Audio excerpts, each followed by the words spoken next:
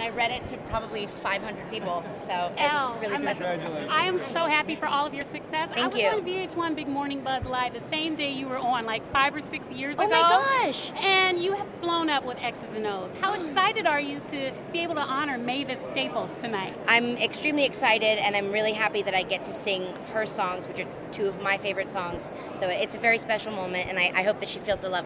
Oh, wonderful. Thank you. Thanks for Elle talking to us. Elle King here on the Jack Diamond Morning Show. I tell you how much we love your music, so much that we even play the instrumental of your songs while we're talking. So we do love your music. Oh, wow, thanks. Now, this is your first time performing at the Kennedy Center for the honors? Yes, this is the first time I've ever been led into anything like this, so I'm really just milking it. Maybe the last. Yeah, definitely. No, it is. Now, what are you doing tonight? I'm honoring Mavis Staples. And what are you singing? I can tell you. You have to watch. I let it slip a little bit, but you have to watch. Do you have any favorite Eagles or James Taylor songs as well? I mean, James Taylor's too many, but I have to say Heartache Tonight is probably my favorite Eagles song. Thank Love you. the dress, Elle. Your eyes are beautiful.